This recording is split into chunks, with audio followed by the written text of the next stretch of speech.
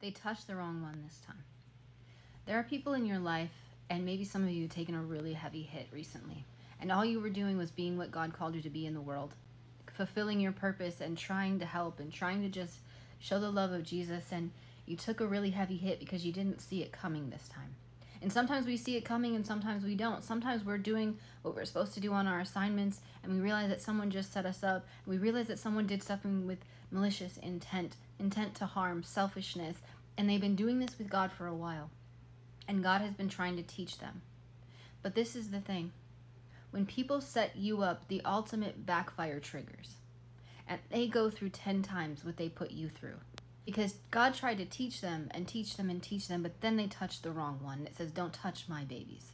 There's just a little bit too much anointing on you. There's just a little bit too much of a calling on you. This just hurt you a little bit too much. But when they came across you and they still wouldn't learn and still refused to learn, they just touched the wrong one. And the setup on this one was a lot bigger than what they thought it could be. They thought they won against you. They thought they hurt you. They thought they were taking you down. And maybe you did go down a little bit, but God always picks you up. And maybe you're still getting up, but you brush that dirt off and you keep going and you let God do his job and you go ahead and you do yours and God will sort the rest out. Be not deceived. God is not mocked. If someone does something bad to you, it triggers a backfire.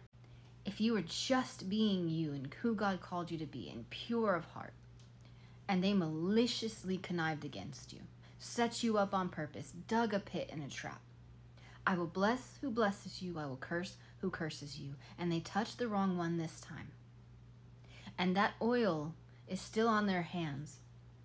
And until they come back and apologize and make amends and learn this lesson that God has been trying to teach them, it will continue to backfire in their life. They will continue to fall into the trap they set for you.